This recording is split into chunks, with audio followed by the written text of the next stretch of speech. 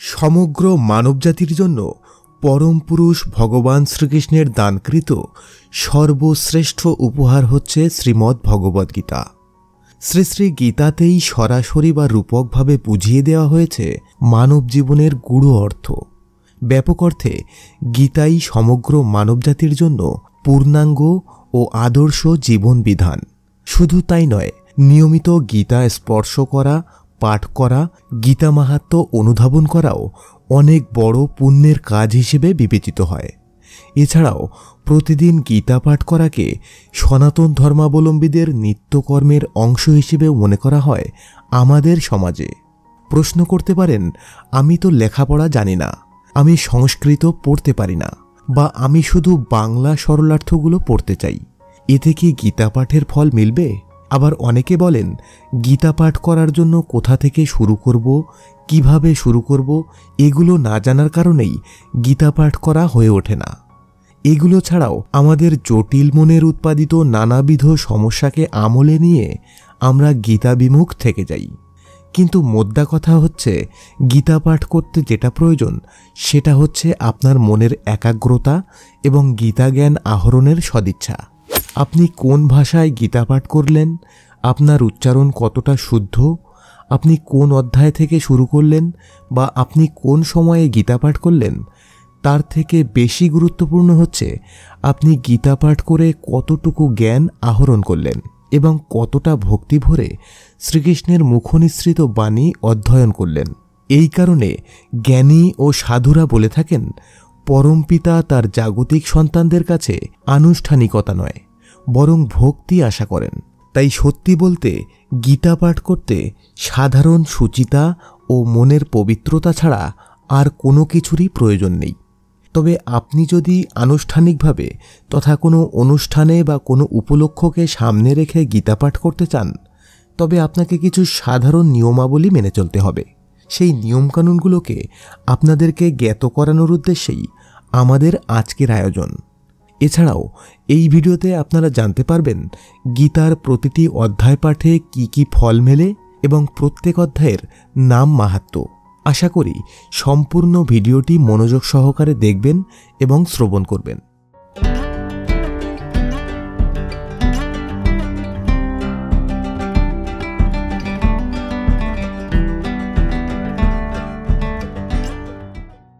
গীতা পাঠ করার জন্য পবিত্র মন ও পবিত্র বস্ত্র পরিধান করে পবিত্র স্থানে আসন পেতে উত্তর বা পূর্ব দিকে মুখ করে বসুন।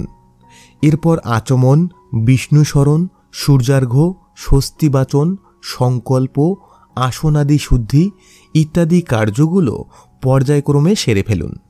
এবার তিলক ধারণের পালা। উল্লেখ্য, তিলক ধারণ না করলে কোনো কর্মই পূর্ণতা পায় না, এমন মতবাদ প্রচলিত রয়েছে আমাদের বৈষ্ণব সমাজে। প্রথম ধাপে বলুন ওম তৎসৎ। দ্বিতীয় ধাপে স্মরণ করুন গুরুদেবকে, কারণ গুরুই ব্রহ্মা, গুরুই বিষ্ণু এবং গুরুই মহেশ্বর। তাই গুরুদেবের স্মরণে পাঠ করুন ওম অখণ্ড মণ্ডলাকারং ব্যাপ্তং যেন চরাচরম তৎপদং দর্শিতং যেন তস্मै শ্রীগুরবে নমঃ। অজ্ঞান তিমিরান্ধস্য জ্ঞানাঞ্জন শলাকয়া চক্ষুরুন্মিলিতং যেন তস্मै শ্রীগুরবে নমঃ। গুরুর ব্রহ্মা গুরুর বিষ্ণু গুরুর্দেব মহেশ্বর গুরুরেব পরম ব্রহ্ম তস্मै শ্রীগুরবে নমঃ। গুরুমন্ত্র পাঠ করা শেষ হলে তৃতীয় ধাপে নিজের পিতামাতাকে প্রণাম করুন, কারণ পিতামাতাই আমাদের জাগতিক ঈশ্বর। পিতার প্রণাম মন্ত্রটি হচ্ছে পিতা স্বর্গ পিতা ধর্ম পিতাহি পরম তপ পিতরি প্রীতিমাপন্নে প্রিয়ন্তে সর্বদেবতা। এবার মাতার প্রণাম মন্ত্রটি পাঠ করার পালা। মাতা জননী ধরিত্রী দয়াদ্র হৃদয়া সতী দেবীভ্যে রমণী শ্রেষ্ঠা নির্দোষা সর্ব দুঃখহরা। ওম শান্তিরূপাং ক্ষমারূপাং স্নেহরূপাং শুভং করিং সাক্ষাৎ ভগবতী দেবীং মাতরং তাং নামাম্যহম। চতুর্থ ধাপে ভগবান শ্রীকৃষ্ণ ও রাধিকার প্রণাম মন্ত্র পাঠ করবেন। শ্রীকৃষ্ণ প্রণাম মন্ত্রটি হচ্ছে ওম কৃষ্ণায় বাসুদেবায় হরয়ে পরমাত্মনে প্রণত ক্লেশনাশায় গোবিন্দায় নমো নমঃ। হে কৃষ্ণ করুণা সিন্ধু দীনবন্ধু জগৎপতে, গোপেশ গোপিকা কান্ত রাধাকান্ত নমস্তুতে। এবার শ্রী রাধিকার প্রণাম মন্ত্র পাঠ করুন। তপ্ত কাঞ্চন গৌরাঙ্গী রাধে বৃন্দাবনেশ্বরী, বৃষভানুসুতে দেবী প্রণামামি হরিপ্রিয়ে। পঞ্চম ধাপে সরস্বতী ব্যাসাদি প্রণাম মন্ত্র পাঠ করুন। নারায়ণং নমস্কৃত্য নরঞ্চৈব নরোত্তমম, দেবীং সরস্বতীং ব্যাসং তত জয় মুদিরয়েত। ষষ্ঠ ধাপে হাত জোড় করে বলুন ওম নমো ভগবতে বাসুদেবায় নমঃ। এই মন্ত্রটি 3 বার পাঠ করে শ্রী শ্রী গীতাকে পুষ্পাঞ্জলি অর্ঘ্য অর্পণ করুন এবং পারলে গীতামাতাকে প্রণামীও প্রদান করুন। সপ্তম ধাপে শ্রী শ্রী গীতা গ্রন্থটি খুলুন এবং হাত জোড়পূর্বক পাঠ করুন ওম অশ্ব শ্রীমদ্ ভগবদ্গীতা মালা মন্ত্রস্য শ্রী ভগবান বেদব্যাস ঋষি অনুষ্টুপ ছন্দ শ্রীকৃষ্ণ পরমাত্মা দেবতা অশোচ্যান নশস্তং প্রজ্ঞাবাদংশ চ ভাষসে ইতি বীজং। সর্বধর্মান পরিত্যাজ্য মামেকং শরণং ব্রজ ইতি শক্তি। অহং তাং সর্বপাপেভ্যঃ মোক্ষয়িষ্যামি মা শুচ ইতি কিলকম। অষ্টম ধাপে শ্রীমদ্ ভগবদ্গীতার ধ্যান বা মঙ্গলাচরণ হাত জোড়পূর্বক পাঠ করবেন। ওম হরি ওম তৎসৎ। ওম নমো ভগবতে বাসুদেবায় ওম। অথ শ্রীমদ্ ভগবদ্গীতার মঙ্গলাচরণম প্রারম্ভম পার্থায় প্রতিবোধিতাং ভগবতা নারায়ণেন স্বয়ং বাসেন গ্রথিতাং পুরাণ মুনিনা মধ্যে মহাভারতম অদ্বৈতামৃত বর্ষিণীং ভগবতীমষ্টা দশাধ্যায়িনীম অম্ব তামসুন্দধামী ভগবদ্গীতে ভবদেশিনীম। এটি ছিল গীতার মঙ্গলাচরণের প্রথম শ্লোক। এরকম আরও 8টি শ্লোক তথা মোট 9টি শ্লোক নিয়ে গঠিত শ্রী শ্রী গীতার মঙ্গলাচরণ। সম্ভব হলে সবগুলো শ্লোক পাঠ করবেন।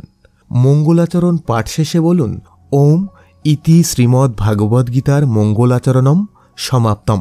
নবম ধাপে শ্রী শ্রী গীতা গ্রন্থখানি পাঠ করা শুরু করুন।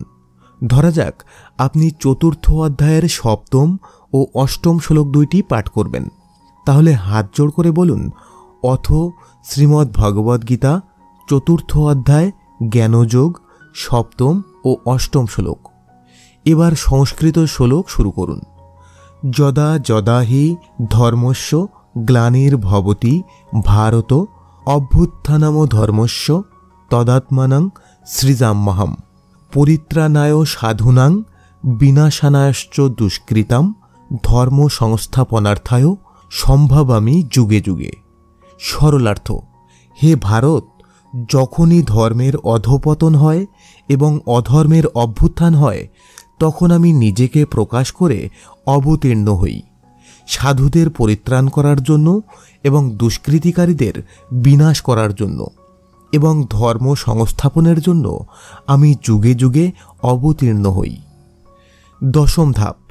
এই পর্যন্ত পাঠ করে আপনি যদি গীতা পাঠ শেষ করতে চান তাহলে বলুন ওম তৎসৎ ইতি শ্রীমদ্ ভগবদ্ গীতাসু উপনিষৎসু ব্রহ্মবিদ্যায়াং যোগশাস্ত্রে শ্রীকৃষ্ণার্জুন সংবাদে জ্ঞানযোগ নামকং 4র্থ অধ্যায় একাংশেন সমাপ্তম। উল্লেখ্য, আপনি যদি সম্পূর্ণ অধ্যায় পাঠ করে থাকেন তাহলে একাংশেন শব্দটি উচ্চারণের কোনো প্রয়োজন নেই। 11তম ধাপে শ্রী শ্রী গীতার মাহাত্ম্য পাঠ করুন। মনে রাখবেন, আপনি শঙ্করাচার্য প্রণীত গীতা মাহাত্ম্য বা শ্রীল ব্যাসদেবকৃত গীতা মাহাত্ম্য বা শ্রী বৈষ্ণবীয় তন্ত্রসারে গীতা মাহাত্ম্য যে কোনো মতের গীতা মাহাত্ম্য থেকে যে কয়টি ইচ্ছা শ্লোক সরলার্থ সহ পাঠ করতে পারেন। 12তম ধাপে পরমপুরুষ শ্রীকৃষ্ণের কাছে ক্ষমা ভিক্ষা করুন, কারণ কৃষ্ণস্তু ভগবান স্বয়ং, ঈশ্বর পরমকৃষ্ণ সচ্চিদানন্দ বিগ্রহ, অনাদির আদি গোবিন্দ সর্বকারণ কারণম। ক্ষমা ভিক্ষা মন্ত্রটি হচ্ছে ওম যদক্ষরং পরিভ্রষ্টং মাত্রাহীনঞ্চ যৎ ভবেৎ পূর্ণং ভবতু তৎসর্বং তৎপ্রসাদাৎ জনার্দন। ওম পূর্ণমদ পূর্ণমিদং পূর্ণাৎ পূর্ণমুদচ্যতে পূর্ণস্য পূর্ণমাদায় পূর্ণমেবাবশিষ্যতে। জয় গীতা, জয় গীতা, জয় গীতা। ১৩তম ধাপে শ্রী শ্রী গীতার ১৮টি গুহ্য নাম কীর্তন করুন। ওম গঙ্গা চ সাবিত্রী সীতা সত্যা পতিব্রতা ব্রহ্মাবলী ব্রহ্মবিদ্যা ত্রিসন্ধ্যা মুক্তিগেহিনী অর্ধমাত্রা চিদানন্দা ভবগ্নি ভ্রান্তি নাশিনী বেদত্রয়ী পরানন্দা তত্ত্বার্থ জ্ঞানমঞ্জুরি। ১৪তম ধাপে তারকব্রহ্ম মহানাম জপ করুন। জয় শ্রীকৃষ্ণ চৈতন্য প্রভু নিত্যানন্দ শ্রী অদ্বৈত গদাধর শ্রীবাসাদি গৌর ভক্তবৃন্দ। হরে কৃষ্ণ কৃষ্ণ কৃষ্ণ হরে হরে হরে রাম রাম রাম হরে হরে। ১৫তম তথা শেষ ধাপে শান্তি মন্ত্র পাঠ করুন। সর্বে সুখিনো ভবন্তু সর্বে সন্ত নিরাময়া সর্বে ভদ্রাণি পশ্যন্ত মা কশ্চিদ দুঃখ ভাগ ভবেত। সকলে সুখী হন, নিরোগ হন এবং প্রশান্তি লাভ করুন, কেউ যেন দুঃখ ভোগ না করে। ওম শান্তি, ওম শান্তি, ওম শান্তি। এবার আসুন গীতা পাঠের ফলাফল নিয়ে কথা বলা যাক। সাধুজন বলে থাকেন, গীতা দর্শন, স্পর্শন, শ্রবণ, পঠন সবকিছুতেই শ্রীকৃষ্ণের অপার কৃপা লাভ হয়। সুতরাং গীতার প্রতিটি অধ্যায় পাঠ করলে আলাদা আলাদা ফল মিলবে তার আশ্চর্য নয়। আসুন জেনে নেওয়া যাক গীতার প্রতিটি অধ্যায় পাঠের কি কি ফল। গীতার প্রথম অধ্যায় পাঠ করলে মানুষের মন পবিত্র হয়। দ্বিতীয় অধ্যায় পাঠ করলে নির্মলতা লাভ করা যায়। তৃতীয় অধ্যায় পাঠ করলে সর্বপাপ দূর হয়। চতুর্থ অধ্যায় পাঠ করলে ব্রহ্মহত্যা এবং স্ত্রী হত্যাজনিত পাপ তৎক্ষণাৎ দূর হয়ে থাকে। পঞ্চম অধ্যায় পাঠ করলে চৌর্য মহাপাপ দূর হয়। ষষ্ঠ অধ্যায় পাঠ করার ফলে মন্দভাগ্য নাশ হয়। সপ্তম অধ্যায় পাঠ করলে বুদ্ধি নির্মলতা লাভ করে। অষ্টম অধ্যায় পাঠ করার ফলে অখাদ্য ও অপেয়জাত সকল প্রকার পাপ দূর হয়ে থাকে। নবম অধ্যায় পাঠের ফলে পৃথিবী দানের মতো পুণ্য লাভ হয়। দশম অধ্যায় পাঠে সর্বপাপ বিনষ্ট হয়ে শ্রেষ্ঠ জ্ঞান জন্মে। একাদশ অধ্যায় পাঠ করলে ব্রহ্মজ্ঞান লাভ হয়ে মুক্তি লাভ হয়ে থাকে। দ্বাদশ অধ্যায় পাঠের ফলে বিশুদ্ধ ভক্তি জন্মে। ত্রয়োদশ অধ্যায় পাঠে জ্ঞানচক্ষুর বিকাশ ঘটে। চতুর্দশ অধ্যায় পাঠে অশ্বমেধাদি যজ্ঞের মহাফল লাভ হয়। পঞ্চদশ অধ্যায় পাঠ করলে নির্মল জ্ঞান লাভ করে যোগী হওয়া যায়। ষোড়শ অধ্যায় পাঠে মানব সংসার বন্ধন থেকে মুক্তি লাভ ঘটে। সপ্তদশ অধ্যায় পাঠের ফলে রাজপেয় নামক যজ্ঞের ফল লাভ হয়। অষ্টাদশ অধ্যায় পাঠের ফলে জ্ঞানরূপ অগ্নি দ্বারা সকল পাপ দূরীভূত হয়। এবার শ্রী শ্রী গীতার নাম মাহাত্ম্য। আপনারা ইতিমধ্যেই গীতার 18টি গুহ্য নাম শ্রবণ করেছেন। এই 18টি নামেরও রয়েছে আলাদা আলাদা নাম মাহাত্ম্য। প্রথম নাম গঙ্গা। গঙ্গা স্নান যেমন আমাদের পবিত্র করে, তেমনি গীতা পাঠ আমাদের মন পবিত্র করে বলে এটিও গীতার একটি নাম। গীতা গীতা হচ্ছে ভগবান শ্রীকৃষ্ণের মুখনিসৃত বাণীর সংকলন। এই গ্রন্থটি মহাভারতেরই একটি অংশ। সাবিত্রী মহাসতী সাবিত্রী তার মৃত স্বামীকে ছিনিয়ে এনেছিলেন স্বয়ং যমরাজের কাছ থেকে। তার সম্মানার্থে শ্রী শ্রী গীতার আর এক নাম সাবিত্রী। সীতা দেবী সীতার পবিত্রতা যেমন অক্ষয়, তেমনি গীতার পবিত্রতাও অক্ষয়। শত অসুর দানব যেই এসে একে ছুঁয়ে যাক, অপবিত্র করার চেষ্টা করুক, গীতার পবিত্রতা কখনোই নষ্ট হয় না। সত্যা গীতাতে পরম সত্য পরমেশ্বরের কথা বলা হয়েছে বলে গীতার আরেকটি নাম হচ্ছে সত্যা। পতিব্রতা পতির প্রতি ব্রতী যে নারী, তিনিই পতিব্রতা। তবে এখানে পতি অর্থে জগৎপতি তথা স্বয়ং শ্রীকৃষ্ণকে বোঝানো হয়েছে। শ্রীকৃষ্ণের প্রতি আনুগত্য তার যেমন প্রিয়, তেমনি গীতা গ্রন্থখানিও তার বিশেষভাবে প্রিয়। ব্রহ্মাবলী ব্রহ্মশক্তি থেকে নির্গত শক্তিকে বলা হয় ব্রহ্মাবলী, যে শক্তির বিনাশ নেই। অনুরূপভাবে গীতার কোনো বিনাশ নেই।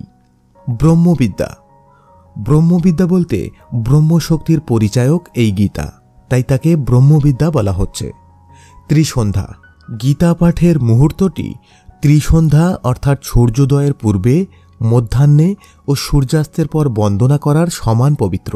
তাই শ্রী শ্রী গীতাকে ত্রিসন্ধ্যা বলা হচ্ছে। মুক্তিগেহিনী, মুক্তি ও মোক্ষের পথ দেখায় বলে গীতাকে বলা হচ্ছে মুক্তিগেহিনী। অর্ধমাত্রা, ভগবানের অর্ধেক মাত্রা ফুটে ওঠে বলে এই গ্রন্থখানির নাম অর্ধমাত্রা। পূর্ণরূপ পাওয়া যায় যখন সকল শাস্ত্রের জ্ঞান হয়। চিদানন্দা, চিত বা জ্ঞান জগতের যে আনন্দ তাই চিদানন্দা, এবং গীতা পাঠ করে এই আনন্দ লাভ করা যায়। ভবগ্নি, ভব অর্থ বস্তু বা মায়ার জগৎ, আর ঘন অর্থ ধ্বংস করা, অর্থাৎ যা বস্তু জগতের মায়াকে ধ্বংস করে তাই গীতা। শ্রী শ্রী গীতা আমাদের পার্থিব মায়া ধ্বংস করে চিন্ময় ধামের প্রতি আকর্ষিত করে তোলে। ভ্রান্তি নাশিনী, আমরা আমাদের চারপাশের জিনিস দেখে বিভ্রান্ত হই, আর একমাত্র গীতাই পারে আমাদের এই ভ্রান্তি নাশ করতে। তাই গীতার আর এক নাম ভ্রান্তি নাশিনী। বেদত্রয়ী, গীতা হচ্ছে ঋগ্বেদ, সামবেদ ও যজুর্বেদ, এই 3 বেদের সারমর্ম। তাই গীতাকে সংক্ষেপে বেদত্রয়ী বলা হয়ে থাকে। পরানন্দা, গীতা পাঠকালে পাঠককে ও শ্রবণে শ্রোতাকে পরম আনন্দ দেয় বলে এর নাম পরানন্দা। তত্ত্বার্থ, সকল শাস্ত্রে যেই তত্ত্বের আলোচনা হয়েছে তার সরলার্থ হচ্ছে এই গীতা। তাই গীতাকে সকল শাস্ত্রের তত্ত্বার্থ বলা হয়ে থাকে। জ্ঞানমঞ্জরি, একজন মানুষ বা জীবন জগতের জন্য যে সকল জ্ঞানের প্রয়োজন তার সকল কিছুই গীতাতে মঞ্জুরিকৃত রয়েছে। তাই শ্রী শ্রী গীতা জ্ঞানমঞ্জুরি নামেও জগৎ বিখ্যাত। যারা ভিডিওটি শেষ অবধি দেখলেন তাদের প্রতি আমাদের অশেষ কৃতজ্ঞতা। পরম করুণাময় গোলকপতি সচ্চিদানন্দ ভগবান শ্রীকৃষ্ণ ও তার একান্ত হ্লাদিনী শক্তি শ্রীমতী রাধারানী আর সকল বৈষ্ণব ভক্ত পার্ষদের শ্রীচরণে নিবেদন, সকলের জীবন শ্রী শ্রী গীতার আদর্শে মঙ্গলময়, কল্যাণময়, প্রেমময়, ভক্তিময়, মুক্তিময়, শান্তিময়, সুন্দরময় এবং আনন্দময় হোক। ভুল ত্রুটি মার্জনীয়। জয় শ্রীকৃষ্ণ। কেমন লাগলো আমাদের আজকের আয়োজন? ভালো লাগলে লাইক করুন, কমেন্ট করুন, শেয়ার করুন এবং অবশ্যই এই চ্যানেলটি সাবস্ক্রাইব করুন।